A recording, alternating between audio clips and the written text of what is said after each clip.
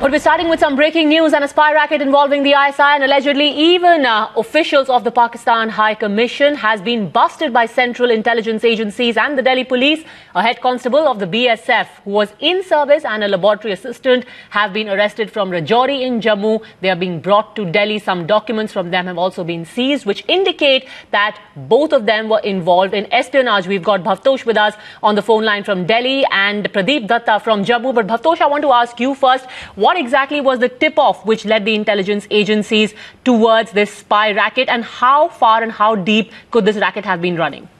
Well, Padmaja, Delhi police officers are saying that it's a pan-India operation and they are only looking at North India part of this.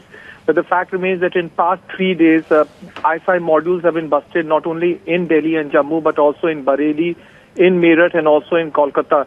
Now, they have said that this was an operation that was going on for nearly 2 years. In fact, this particular person, Kaifatullah, was lured by ISI when he visited Pakistan in 2013.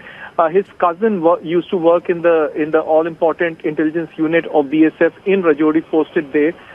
Through him, he also got in touch with army personnel and BSF personnel and was passing on secret information or classified information through emails, Viber, and also through WhatsApp to his handlers. He was in Delhi to pass an important information to an ISI agent. The Delhi police as well as agencies are not ruling out involvement of a Pakistan High Commission official who in fact was coordinating the entire ISI's espionage racket. He is under scanner. A report is expected to be given to MHA by tomorrow morning, explaining in detail how this racket operated and for how long this racket was working. Tamal, give us more details. What are the kind of recoveries that have been made from the men arrested? Well, just 2 days after Mohammad Ijaz was nabbed by Central Intelligence Forces from Meerut, here comes 3 arrests in Kolkata. They are Ashraf Ansari, his son Irshad, his father rather, Irshad Ansari, and their relative Mohammad Jahangir. They are all, they all belong to the Khidilpur area in Kolkata. They were shown arrest today by the Special Task Force of Kolkata Police. They have been arrested on suspicion of being associated with ISI. What we have picked up from police sources is that Irshad Ansari had stayed in Pakistan for almost 10 years.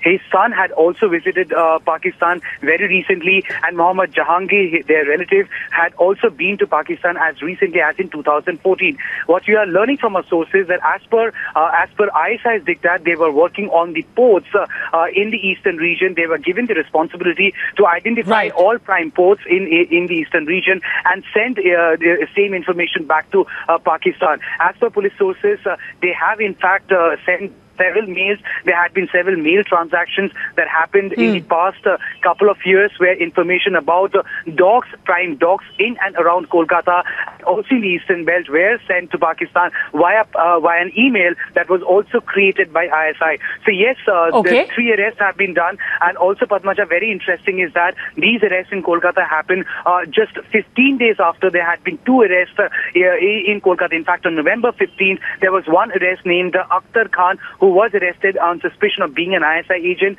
and a day later his brother Khan was also arrested on suspicion of he being an ISI agent. So